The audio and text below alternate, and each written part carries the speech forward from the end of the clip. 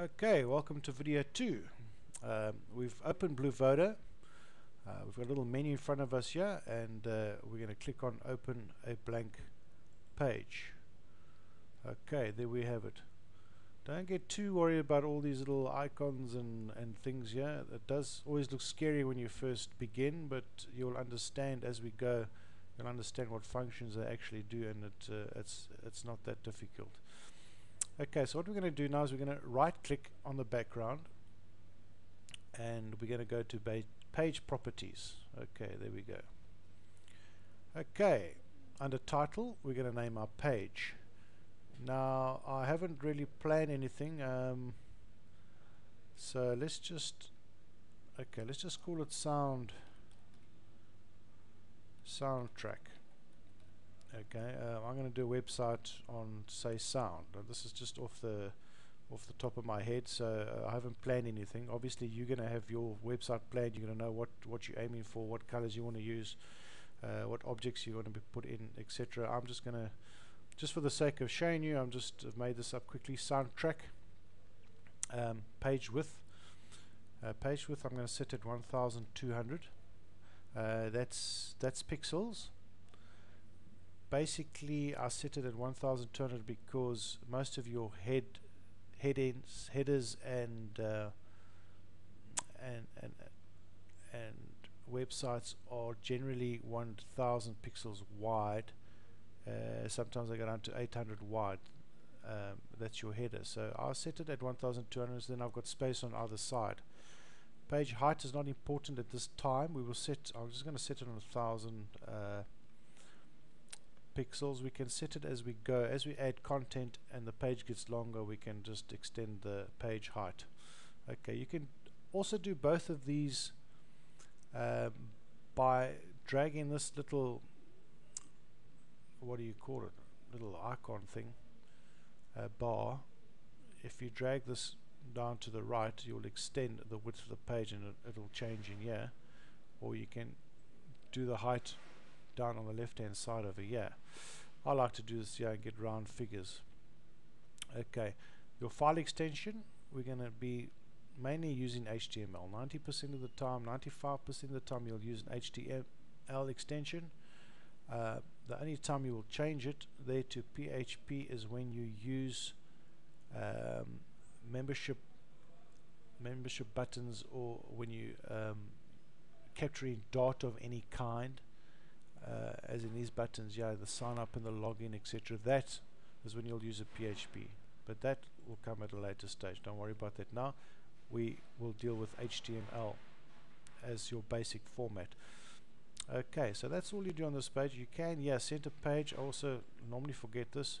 Center this page in the browser window horizontally. I always click that, so your website is positioned in the center and not when you open it sitting on the left or right hand side.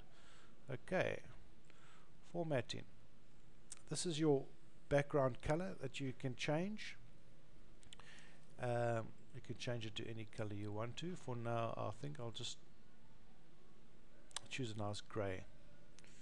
Okay, this is a very nice tool. I love this little select button, because if you click on that, you can actually select any color anywhere. If you look, even if I go up here into your little tools and your toolbar, it's picking up every color.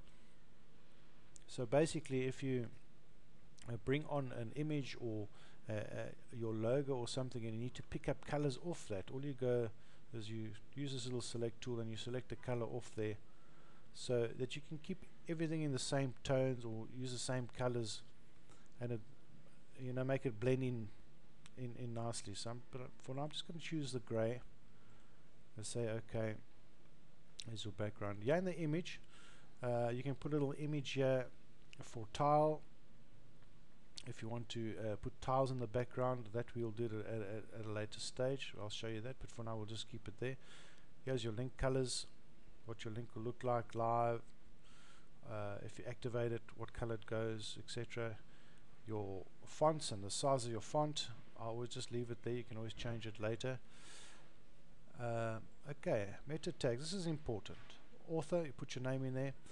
keywords. This is where you will include all the keywords, all the research keywords you're using for people to find you in the search engines. For organic traffic, when you want the search engines to pick up those keywords, you put all your keywords in here. This is a great place to really do research and to put your keywords that people are going to pick up. Page description. This is what people see if they find you on say Google and they see the heading. Underneath will be a page description. This is where what will show. So make sure you put a good, really nice page description with your keywords in, and yeah, basically the search engines will pick that up. Those are only 3 I'm going to use. That's all we need to do. I'm going to click OK, and as you can see, there's the grey background we changed. It's now 1200 pixels wide. It goes down a bit. Okay, fantastic.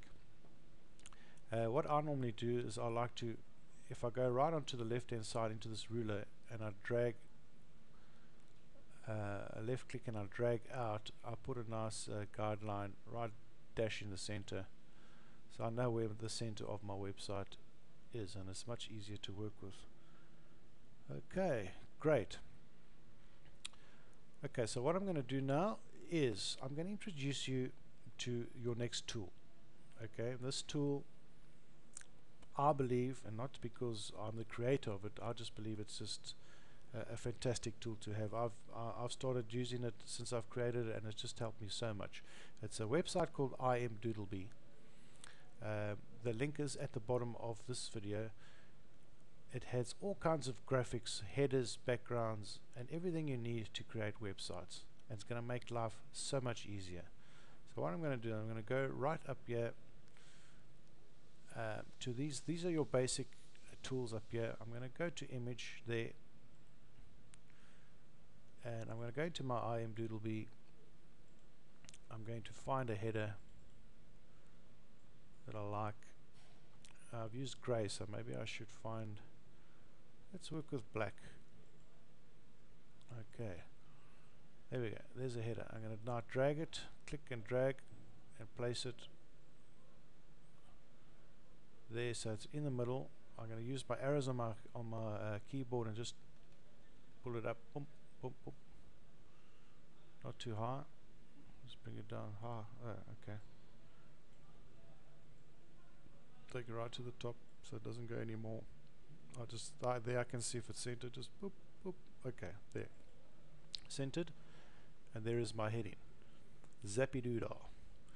Okay, so I'm also going to, I want a bit of sound, so a sort of a sound emblem. So let's go back. I'm going to go into IMDoodlebee graphics, and I'm going to find something to do with sound. Obviously you can plan this beforehand and know what you're going to use, but I know I've got some nice headphones here. They're all in their different sizes, pixel wise. This is 256 pixels, so let's open that. Boom. There we go. How does that look? That looks cool. As you can see, we're already forming a whole web page. We've got the heading up. We've got the headphones, and let's just take a quick break, and we'll carry on in the next video.